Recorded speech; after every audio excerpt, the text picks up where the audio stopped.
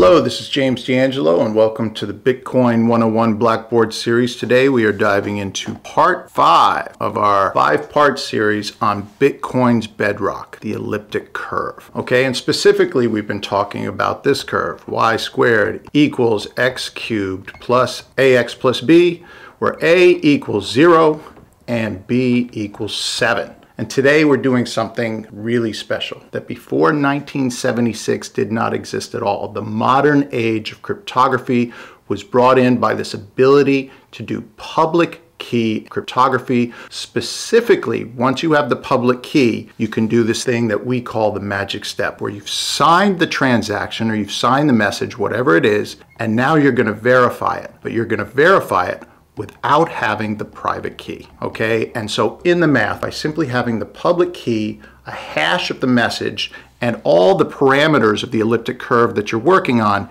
you can actually verify whether the message was sent by the person with the private key and know for sure that the person who sent the message is in possession of the private key. But you yourself do not have it, okay? So let's just jump in the code and start taking a look at how all this happens. Okay, so here's the code that we spiffed up a little bit from our last version and added just a couple sections, right? So most of the code is the same for generating the public key. You still need all these things: modular inverse, EC addition, which is not real addition. Remember, this is the invented elliptic curve mathematics.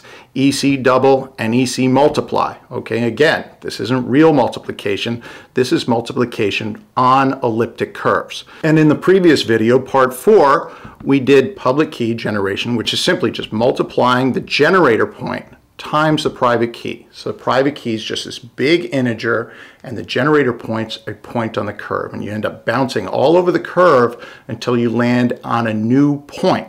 And so the public key is really just a point, and here we have the x and y coordinates.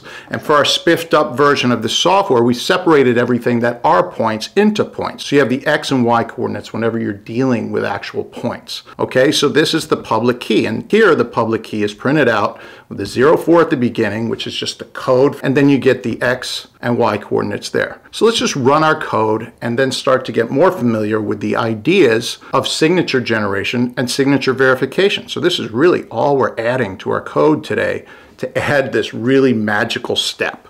Okay, so let's run the code.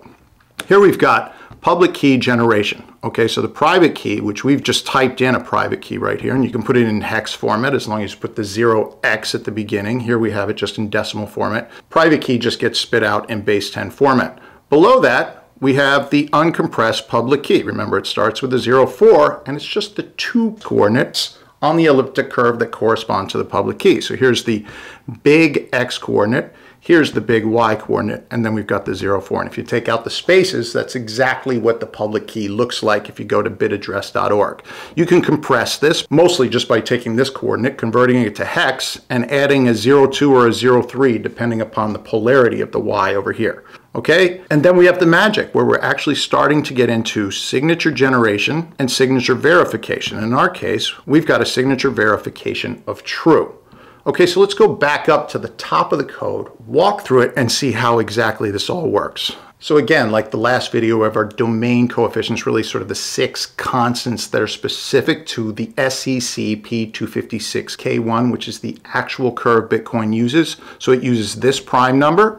It has this many points on the field that are valid. It's really at the nth point, okay, when you've actually multiplied the original generator point n times that you reach the infinity point, which is really the beginning, sort of the clock nature of this cyclical group that makes elliptical curves unique. Okay, and then as we said, y squared equals x cubed plus ax plus b. Well, here's a, and that's 0. And here's b, which is 7. And a lot of people commented that nowhere in the code here do we see b again. Well, this has a lot to do with if you have a generator point, you really don't need to have all the information of a line or a curve. So for example, if you have a line and you have a point on that line and you actually have the slope of that line, you know everything about that line. So you don't need to know exactly where it intersects with the x or y axis. The same is true when you're dealing with curves or whatever. And so here is that generator point that we just mentioned. And here's the big x coordinate and here's the big y coordinate. Okay, and you can stuff them in together and get G point, but we're just going to use them as GX and GY. And as we spoke about in the last video, H, which is another domain coefficient of this curve, the H is the cofactor, and that is 1. And so we've left it out of our code entirely because it's just a multiplier, but multiplying by 1 is pointless. Okay, and so for almost all practical purposes, you could erase this. And since this is 0 and it gets added in, you really could just erase this as long as you take it out of the equation right here. Okay, then we get things that are not constants at all. Okay, so this is a private key, so you have to put that in.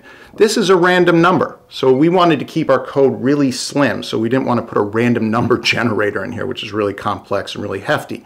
And so we just brought in a random number. Of course, every time you do assigning, you need a brand new random number. Okay, so this is really just kind of a fake random number that we use to show how the code works. Each time you run it, you could just change these numbers or put in a new random number and you'll see that it works just fine. But again, we didn't want to put in the code for generating a random number, and we didn't want to have all these imports and all this complex stuff. We wanted the code to run by itself. Okay, and this is the message that you're sending. Well, it's really the hash of the message that you're sending. So whatever message you have, be it the US Constitution, you take a SHA-256 hash of it and you stuff that in here. Okay, and here we have it in decimal, but you could put it here in hex as well. But in terms of Bitcoin, this is often going to be the transaction itself, okay? And we're not going to do a Bitcoin transaction. We're just going to show you how the magic of Bitcoin elliptic curve works, okay? And so how this message can be verified without the receiver knowing this private key. And so here again, we have our mod inverse, which is the extended Euclidean algorithm, and it's really just division in elliptic curves. Here we have elliptic curve addition, which is not true addition. It's invented for elliptic curves. And all it does is it adds points P with point Q. So here's point P, the X and Y coordinates, and here's point Q, which is the X and Y coordinates. So this is the same code as last time. We just cleaned it up to make this idea of separate coordinates more clear. So now you can see that this is the Y coordinate of point Q, and this is the Y coordinate of point P, and it all makes sense, okay? So here you have the X coordinate of the result, XR, which is actually brought into YR, and then you're returning X result and Y result. And this all corresponds, the EC addition and the EC double, with the image that we put up last time. But now it's more clear because you can actually see that this is point P with its X and Y coordinates, and this is point Q. And this right here is the inverse, not the modular inverse, just the inverse of the result, because it's just flipped over the X axis to get the final point R here. Okay, and so now it all corresponds with the software that we wrote. And again, if you're point doubling, you're just putting in the X and Y coordinates of point P, and you're ending up with an R, which comes down here, which again is just flipped over the X axis. So negative R and R right here. And just a little note, it really doesn't matter when you're using the EC addition whether you put the P point in first or the Q point. They really will end up just drawing the same line and spit out your R, which is all the way down here. And again, we spoke about this more in detail in the last video, but EC multiplication you could do simply by just repeating these operations over and over and over, or you can make it more efficient by combining, doubling, and adding in sort of this looped algorithm right here. And this is analogous to square and multiply in the regular world for doing regular computing multiplication. This speeds up how even regular computers not using elliptic curves do multiplication. Okay, so we've discussed a little bit EC multiply, double, add, and mod inverse. And last time we did this one multiplication, which gave us our public key. And remember, our public key is just the X and Y coordinates. Now we come to the fun stuff, the signature generation and signature verification. So in Bitcoin or wherever you use elliptic curves, one party, the sending party, is going to generate the signature. And in that signature, you're going to have a hash of the message. So again, we have our hash of thing to sign. And they're going to have to generate a new random number. Okay, so a lot of times where there's backdoors involved with elliptic curves, so there's real problems, sort of like with the Sony PlayStation issue, there were issues with the generation of the random number. Okay, so this code right here doesn't have issues. There will be no room for any issues. But when you generate this random number, or if you're not generating the random number and just using the same number each time, like the Sony PlayStation mistake, you will end up with problems with your cryptography. Okay, so one group, the party who's sending the Bitcoin to the transaction, generates the signature. And to generate it, they run through these equations right here. And the real result of signature generation is you send the receiver an R and an S. And we've written this all up here so it's a little bit more clear. So signature generation are these steps right here. And the output that you're handing to the receiver, or in Bitcoin's world, you're broadcasting to the network, is going to be R and S. And you'll notice that inside of S is the hash of the message. So this would be the hash of the transaction or whatever you're dealing with in Bitcoin. If you just want to prove that you have access to an account, you might put a message in there. You might go, look, I've got these coins, and you might put your name in there. And then you send a signature with that message. And these steps of signature generation and signature verification will prove that you have this private key associated with this public key, and that message was indeed sent by you. Okay, so let's clear this off, and we'll go through these magic steps one by one. And you'll see how the pseudocode over here corresponds almost one-to-one with lines, direct lines from our code over here. Okay, so the first thing you do is you just create a public key. And in our code case, we're creating the X and Y values of the public key because the public key is a point.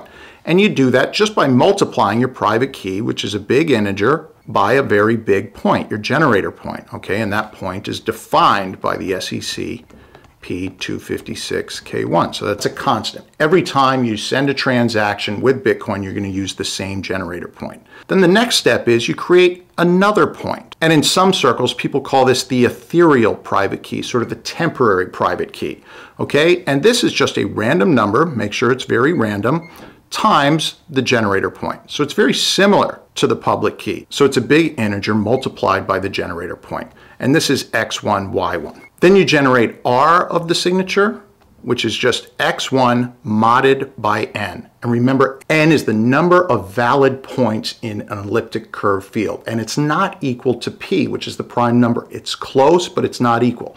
So n is a very important number to have if you want really good cryptography. So x1 is generated right here, our ethereal private key, and it's modded with an n, and you get R. R is very important. Then you take the message which you want to hash, which corresponds in our code right here, and then you add it with R, which is generated right here, times the private key. And you'll notice that all of this stuff, this is actual regular addition and regular multiplication. So this is not EC math. This is regular math inside there. But as soon as you step out of it, this multiplying right here is multiplying by the mod inverse. So it's really division inside of elliptic curves. And you are multiplying by the modular inverse of this random number. And it's almost clear here in the code. And the mod there is n. And then you're actually modding that whole quantity again by n. Okay, and that's how you generate S. Also very important. And then you just spit out the signature. The signature is R and S. And this is what you'll send, and this is what's broadcast on the Bitcoin network. Okay, so now you've got R and S, which is just information based on the hash of the message, the private key, this ethereal private key, and other coefficients of the SEC P256K1. So it's a very unique R and S.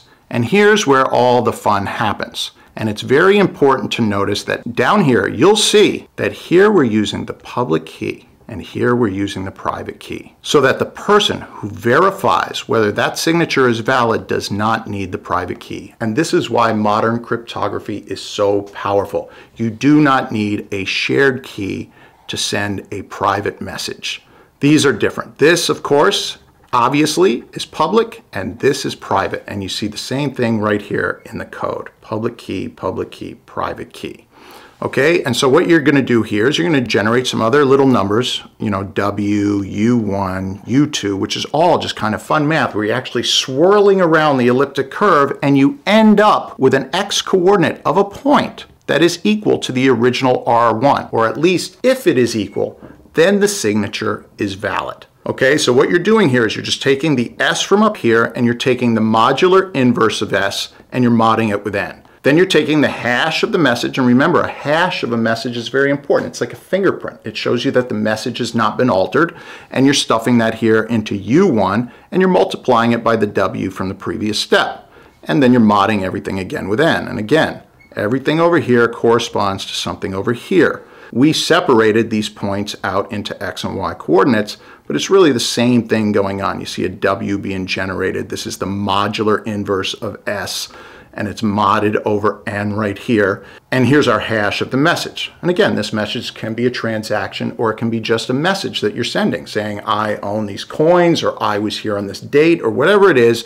And it'll be provable that you had the private key and were able to sign that message. Okay, and then we generate U1, U2, and then we create a point right here. Remember, this is all elliptic curve mathematics, right? And we see that very clearly over here. We end up with this point, x2 and y2, where the x coordinate comes down here for our verification.